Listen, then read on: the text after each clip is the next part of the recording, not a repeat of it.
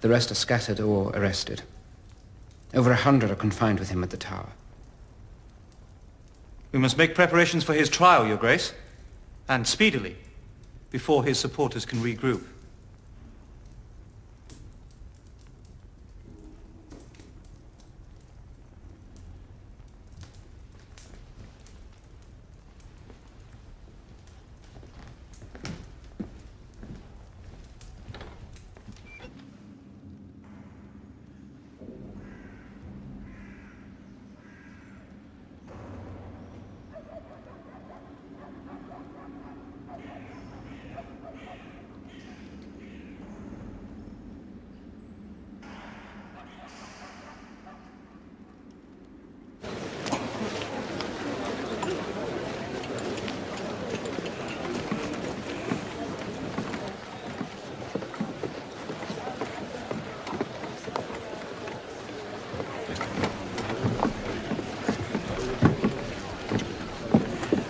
And I hold my arms thus.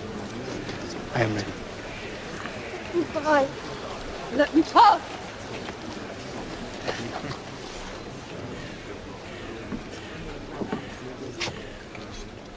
Do not mourn my death, for I welcome it. I see now only God can give me the peace I have been denied on earth. God save the Queen. God save us all.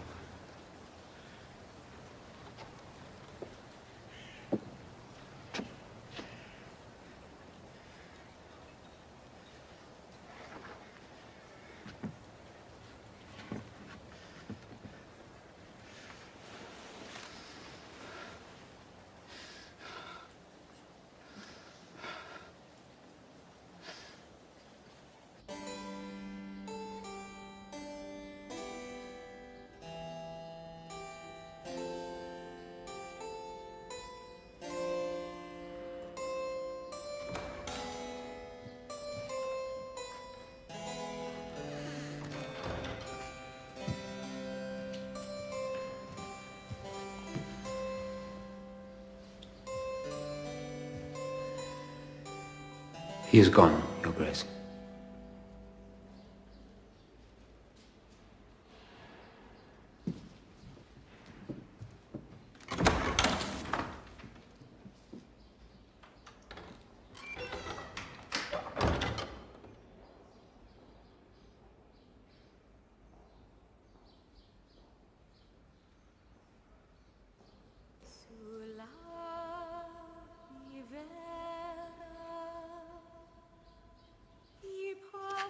Since the execution of the Earl of Essex, the Queen's spirit is quite broken.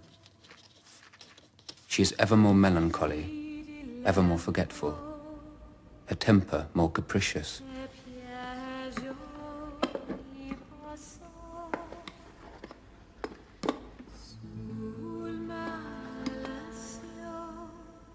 She leaves her quarters now only for duty, the recitals and plays she once relished, her horse riding. None can tempt her out.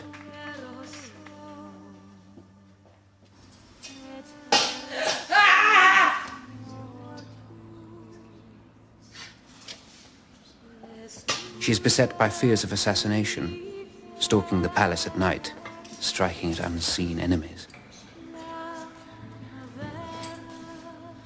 Then for a brief moment, her old spirit was restored to us. She was Gloriana once more. To be a king and wear a crown is a thing more glorious to them who see it than pleasant to them who bear it. For myself,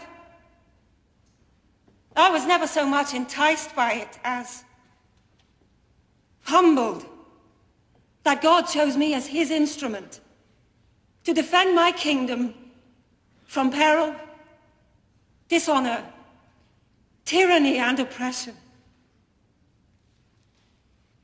There will never be a queen with more zeal and devotion for her country and her subjects. But it is my desire now to reign no longer than for your good.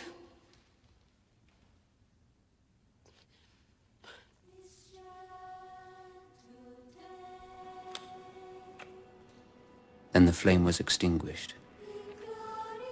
She began to slip away from us.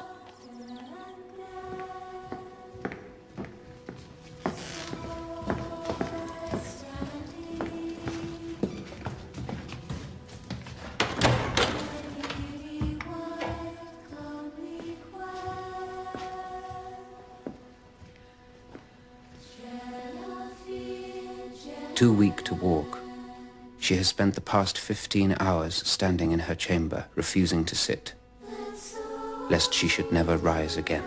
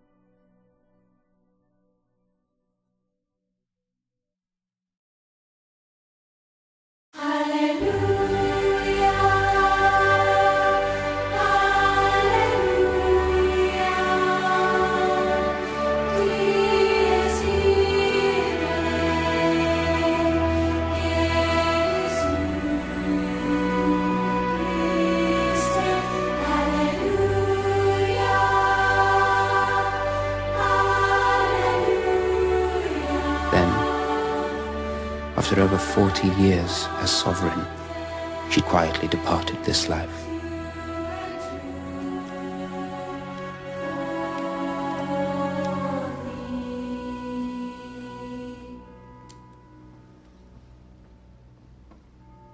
As for the succession, she neither denied nor confirmed you. But you can be assured of my fidelity in that respect, Your Majesty.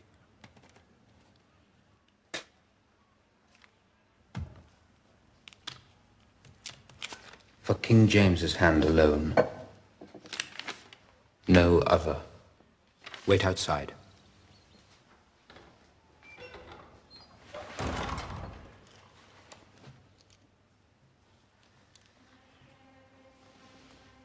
A clasp has been added.